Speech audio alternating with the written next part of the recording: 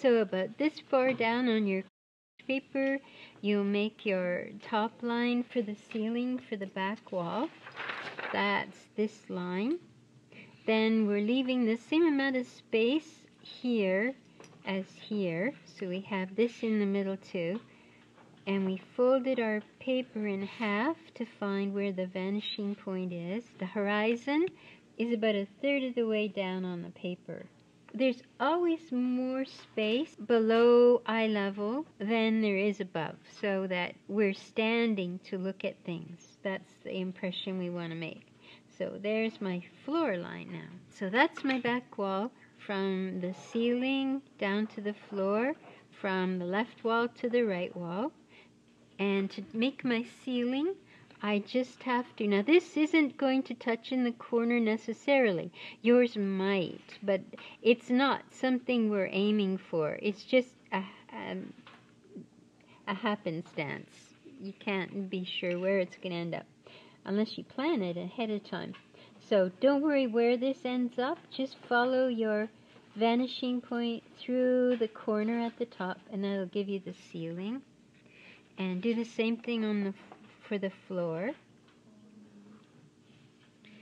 And again, by putting our vanishing point in the middle, we've given ourselves a nice calm 45-degree perspective. So we can plop a right vanishing point over here and a left vanishing point over here. So we've got our 2 vanishing points that go together and our 1-point vanishing point here. Always when you make these little sketches, you want to make a border all the way around the perimeter of your paper. Back here we have 2 objects that need circles at their base. So we need to make an equal-sided box back here. So it's not quite in the corner. We'll map everything out on the floor first, like a floor plan, and then we'll go from there. So I just chose a space about how far I want it to be away from the back wall. Now I'm going to choose how far I want it to be away from the left wall. So now I've got a choice to make. How deep do I make it given the width? So I'm going to make the choice for the width first. Okay, so if that's how wide it is, I can't make it that deep. If I take this, for example, as the width, what would that give me? That looks pretty good because it's almost less than half the depth. See, the whole depth would be that much. So in choosing where I chose, it's only this much. But the full length of the width is that much.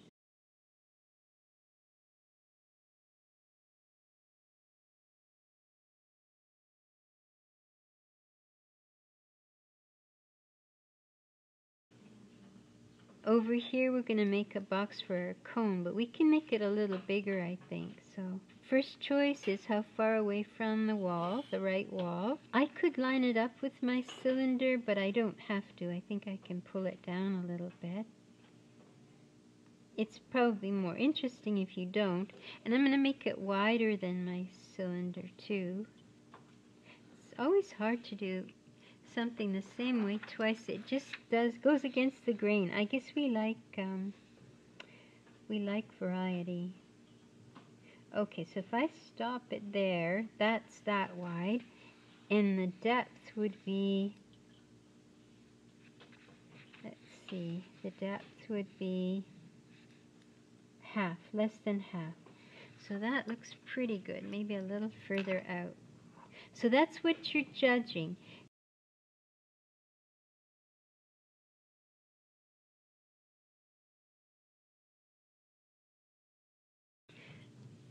So here's my width.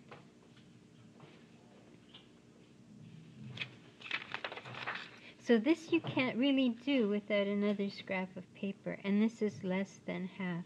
You'll know, though, when you start to make your circle inside, you'll know that that's a problem for you, so it'll show up. Let's do our 2-point box. We'll start with the corner. Always start with the corner for the 2-point box. We don't want to put it too far down though, because if we do, we won't see its shadow. I think we can have some overlapping. Now, I realize yours are going to be in different places than mine, and that's okay. Let's use our 2 vanishing points for this one now. So I just arbitrarily chose a spot for this, not right in the middle, but over to the side here. And I know it's going to overlap my cone, but I don't really mind. Now we're using our 2 vanishing points. And we don't go too close to the bottom here because we're anticipating our shadow. You could always stick some more paper down below, or you've got cartridge paper down below. Just go out of your border to find it. And here we're going to try and make another cube. So we've got a C now. Just choose something that maybe looks a little too shy. I'm going to go a little here. Sometimes you have to try something and see how that works. And I might have to go. This looks better. Okay, so I ended up going out using 3 lines to get this, and that's all right. You're just testing out here.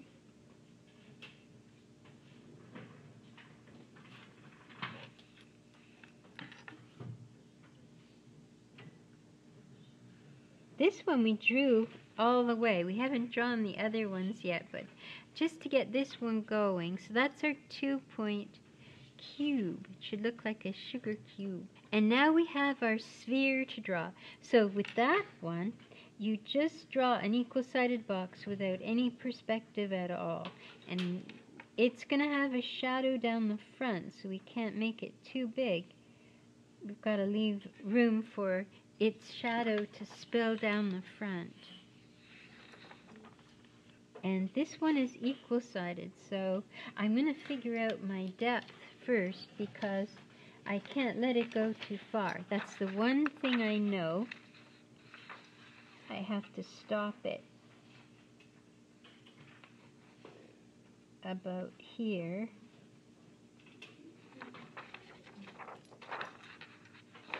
So I'll just turn this sideways and I'll get it on this side.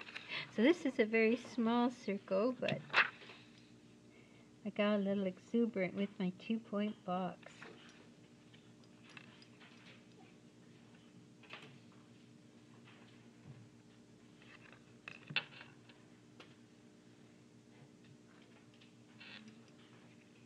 Okay, now we can start our circles, which everybody loves. And so you make your X.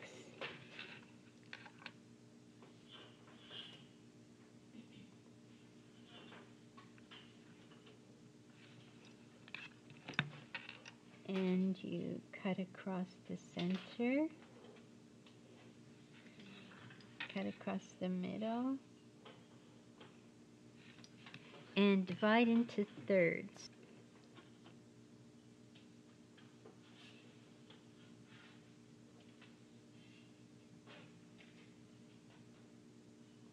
So each of these diagonals, you cut it into thirds. And then you know that the circle touches in these places. So we have to go round.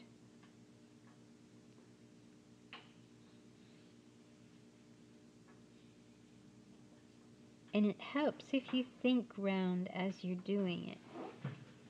Now, the part that can go wrong is here. If you try to touch too much of the outside box. So just skim past it if you can.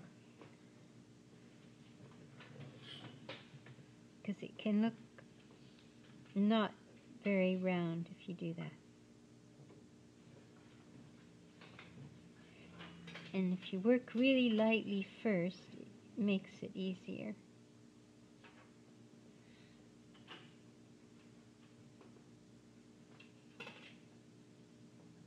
We'll make our base for our cone.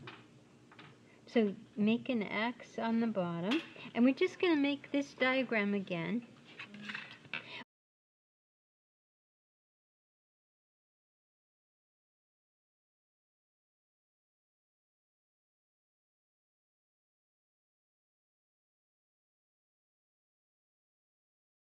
To notice that the center has to go to your vanishing point. That's crucial. Otherwise, this where the circle touches will be in the wrong place, and you have to go across this way so that this is in the right place too, these two. And then you divide each of these diagonals into 3 parts, and you have to look at them closely because each of them is different.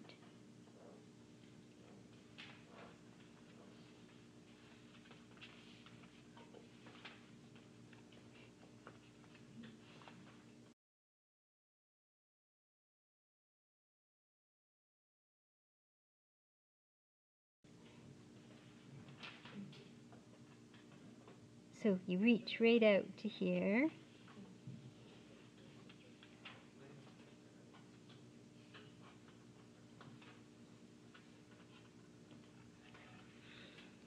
And then we just draw a vertical up now.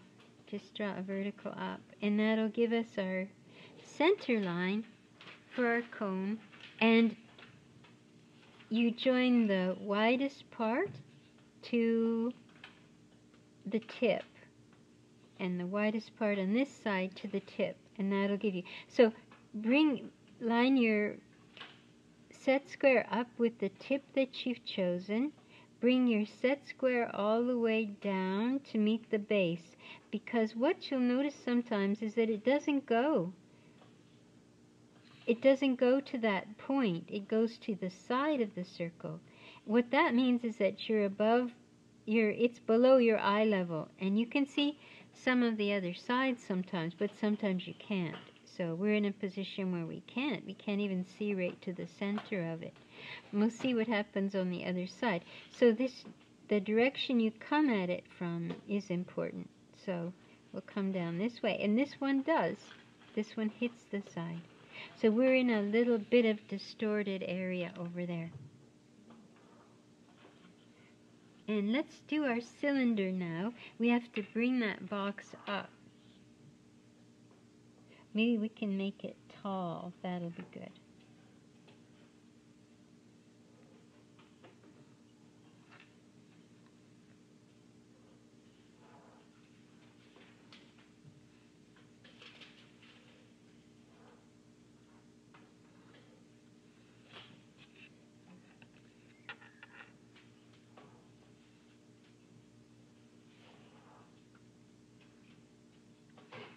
And now we're back to using the single vanishing point again, because we're in a 1-point box.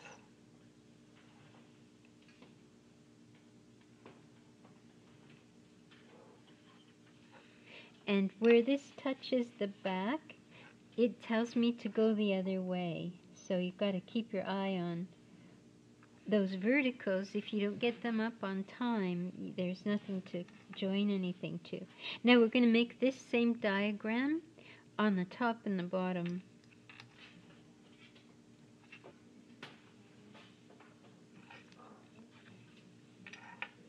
And don't forget to go through the middle.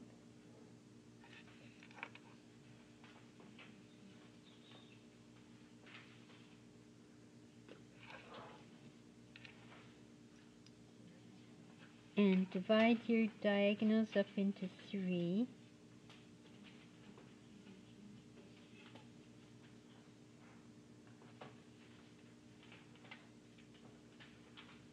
And it touches here and here and here and here.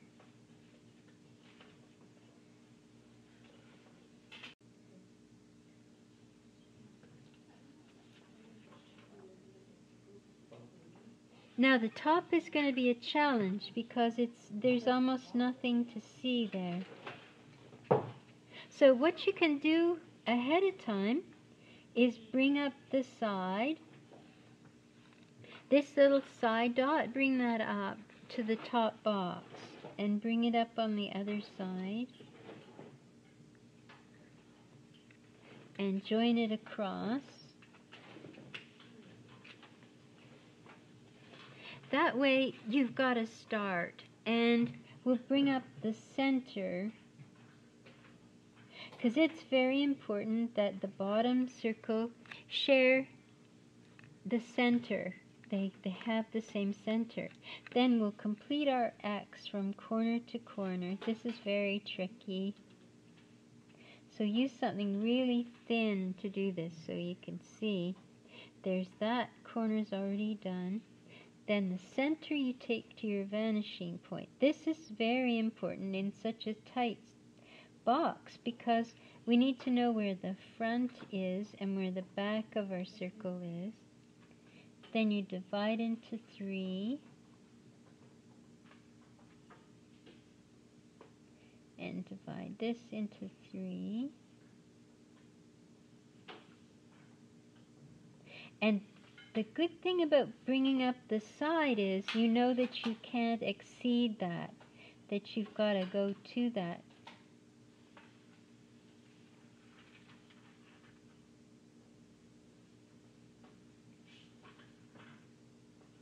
And then the actual circle itself, remember how to do that. Bring your set square in until you find the widest part, and then that's where you make your line. So the actual side is out here, but the center was just slightly inside for me. Yours could be very different though, so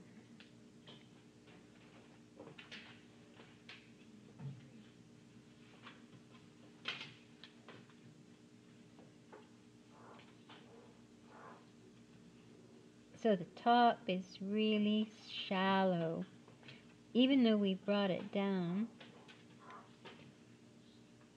Oh, we've got to find the center of our room. So my ceiling, it met here and here.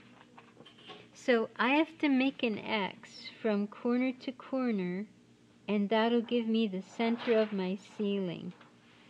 So I'm going to try and see if I can get this to go.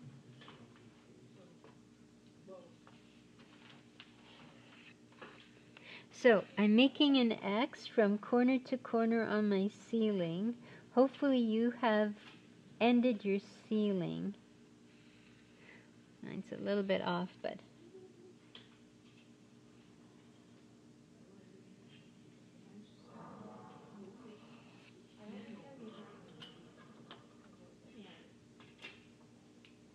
okay, when I made an X on my ceiling, I got this, and it's not in the center like this, so I've got to bring it over. So there's now is the center of my ceiling, which is a little surprising because it's so far back and so close to the back wall, but that's where it is. I've got to find it on the floor though. What we have to do is take our center, walk it over to the wall, and where it touches the wall, go down the wall.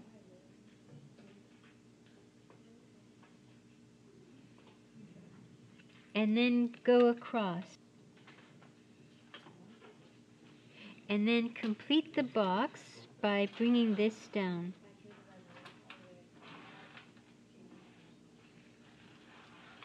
There it is. There's the dot that we're looking for. It's where the light hits the floor. So this is what we did. We had our light in the center of our ceiling. We made an X. We brought it over to the left wall. Could have been the right wall. We brought it down the wall, went across the floor, brought this down, brought the light down, and found out where the dot, found the dot that's going to be the vanishing point for all of our shadows. Something you'll have to do as well is put in all your hidden lines in order to make your shadows. Because we need to know where everybody is on the floor.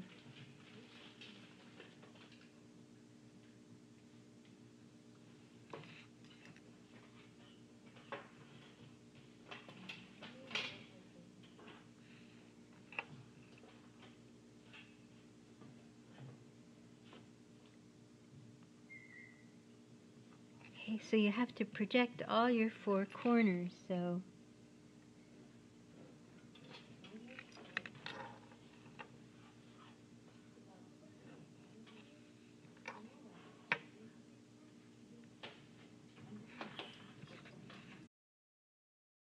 everybody will go ahead now and map their shadows.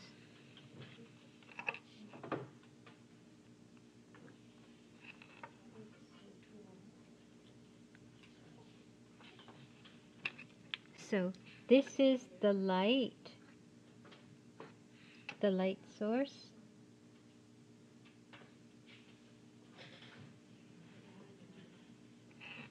And this is where the light hits the floor.